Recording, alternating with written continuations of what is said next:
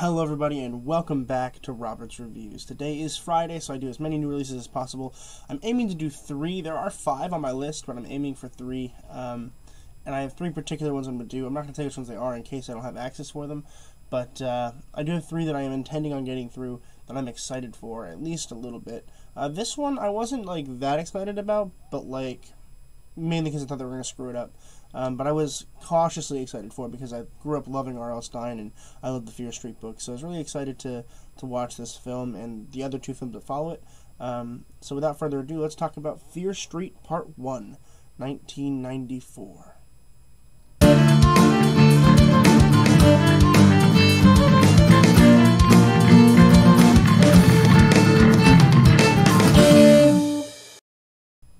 Fear Street Part 1, 1994, was released in 2001. It was written by Phil Graziadei and Leah Janik, and directed by Leah Janik. Okay, this film surprised me on many, many levels. So I go into this kind of thinking it's going to be bad, because 1, I don't really like slasher films, and it definitely was branded as a slasher film. But for 2, a lot of horror adaptations from books aren't good, and as much as I grew up loving the Fear Street novels, I know they aren't the best. I know the R.L. Stine's Goosebumps in general aren't really the best, but regardless, I was cautiously excited about it because it was like a blast of the past watching, something that I read about, 10 years ago. So I was really excited to actually be able to do that, but still cautiously nervous because I was pretty confident this was going to be a bad movie. I'm very happy to say that I am wrong. I was wrong. This movie's really good. I was really impressed with it. And I want to talk... So first, of course, no spoilers. There's going to be no spoilers for this film. But I think it's important that we discuss tone first. And what I mean by that is, I guess maybe it's more like genre. But, it feels like a 90s slasher film. I'm really impressed with that. It feels very much like a slasher film. And I'm really, really, really impressed with that, in terms of it being accurate to when it would be, right? Because a lot of times I'm like, yeah, it took place in 1990, but they have cell phones. Here they don't, and I was really impressed with that actual use of technology that they had back then. But what's important here is genre, right? Of course, it is a horror, and I can confidently say it is horror, not thriller. I think it is horror. And what's kind of the issue with R.L. Stine is that he writes horror for children, right? It's like an introduction to Stephen King. When you're younger, if you read R.L. Stine, there's a good chance when you get older and you're a teenager, you'll like Stephen King. But for kids, really young teenagers, or even sometimes younger than that, like me, I started reading when I was 8. I used to read R.L. Stine all the time. And so it's written for kids. But this movie is not at all for kids. This movie is for adults, and I think that's smart for a variety of reasons. 1, most of the time when you're doing something like this, where you're doing an adaptation of something that's old, right? Say I were to make a movie about an old book from the 70s, right? You're going to want to aim it towards the audience that might have read that when it came out, right? So me, when Fear Street came out, of course, I'm not sure if I read it when it came out, I read it afterwards. I probably read it afterwards, but still, Fear Street came out a very long time ago, a very, very long time ago. And so the idea of maybe pushing it back so it's more adult is really smart on their part for their marketing team and for all of that. So good for them. They did mark it up. It is definitely really scary. There's a lot of actual horror themes. There's actually quite a lot of sexual innuendos I was impressed with. There's a lot of swearing.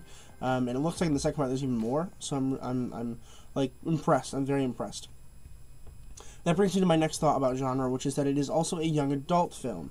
I love YA films, they're my favorite, and this definitely is one. It's a YA horror, which we don't have a whole lot of, and when they do make them, they're not very good. And I think that the YA was interwoven really, really well. There are a couple issues, and this is really where, this is one of my only issues. I didn't like the main character love interest thing, okay?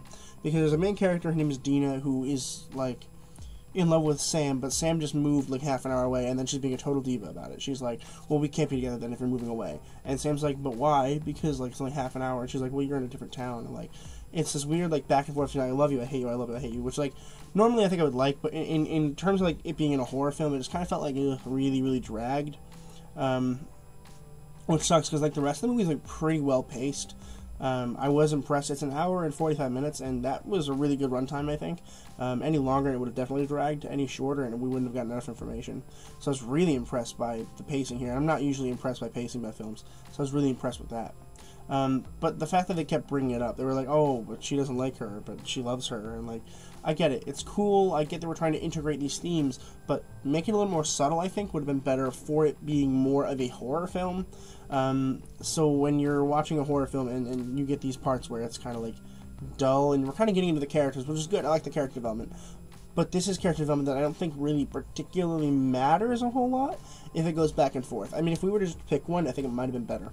And it definitely did drag out the first half of the film a little bit. The second half of the film is just straight awesome. Like, I do love it. The special effects are fantastic. There's a bunch of twists and turns that I freaking love. It kind of surprised me, honestly. I was sitting here just chilling, and all of a sudden, like, this twist would happen to be I had no idea that this was coming. And, I don't know, it felt really raw for me, you know? It was like reading the books for the first time and, like, being like, because, of course, R.L. Stine, while he's no Stephen King, has a lot of twists in his books, and, of course, at the end, there's always cliffhangers, and, yes, this does end off in a cliffhanger, but make sure you stick around after the to be continued sign. There is a trailer for the second one, so you're going to want to stick around for that. I'm sure the trailer's already up on YouTube somewhere, so if you're interested in watching the second one, there's that. And for the most of the film, even though I was watching it, I was still very concerned, because I know that the sequel and then the following sequel are all prequels, right? So we have 1994 today. Next week they have 1978, and then it's 1666. So I was very, very nervous about how we were going to progress farther in the story while going back in time. But the trailer did fix that problem. I'm very excited about it. I think it's going to be really cool. I really, truly am very excited for the next film. This is like really everything that I wanted, and the performances were great. I don't want to talk about all of them because that would take too long, but like I do want to talk about one in particular, which is the main character, and that is Kiana Madeira, who plays Dina, and she is fantastic here. She's really good.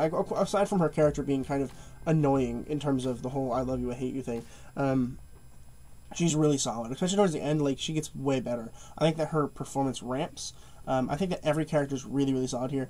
The guy, there's two males in the main group, and like they're both fantastic. I didn't mention them like on my report or anything, but they are really, really good. I was impressed by the performances. I don't know how old everybody else is, but Kiana Madeira is 28 years old, playing a high schooler, and it works. I was really impressed because like I heard about the casting, and I was like, are you sure we want to do that? Yes, very, very good, very well done. It worked very, very well. I was very impressed. I really, really, really enjoyed the performances here. And there's so many performances. I mean, there's like 5 main cast members, and I can't talk about all of them, but they're really good. But I don't want to talk too long because I don't want to spoil anything. But if you like thriller or horror or slasher, this is for you. I don't even like slasher films, and I really did like this movie. I'm so, so excited for the next 2. So I'm going to go ahead and give Fear Street Part 1, 1994, an A-. I will definitely be checking out the next one, which comes out next week, and then the last one comes out on the 16th? Yes, on the 16th of July. So the next 2 weeks, every Friday, I will be doing those. But yeah, later on today, I have 2 more coming out. I'm not going to tell you what they are because I'm not sure if I'll be able to watch them. But I do theoretically speaking have 2 more movies coming out today for reviews. And next week, I already know I'm doing Fear Street Part 2 and Black Widow for sure. There might be a third one, but I'm not interested in it, so I probably won't. But we're at least seeing those 2. I was hoping to be able to see a Thursday premiere, but I actually work on Thursday, so, which I get, it's fine. But I'm really excited, so make sure you guys are subscribing so you can tune in and follow along. I have reviews coming out every single day. Fridays are just my big days, so if you caught me on a Friday, hello. But yeah, if you're interested in like old movies and stuff like that, I do all that kind of stuff. If you have a request, I also do requests on Fridays, so drop those in the comments below and I will add it to my Google Doc. So I can't promise that I'll get to them soon because my entire year is planned out, but if anything drops, I will add in whatever's newest, so make sure you guys are requesting things. I do listen to requests. I think that is important. But thank you guys so much for watching this video. Oh yes, one more thing, subscribe, because once I get to 150 subscribers, I'm going to be dressing like Spider-Man and going to Walmart and filming it for you guys. So if you guys want to see that, make sure that you guys are subscribing. And as always, keep watching movies and television, stay educated, and I'll see you guys in the next video.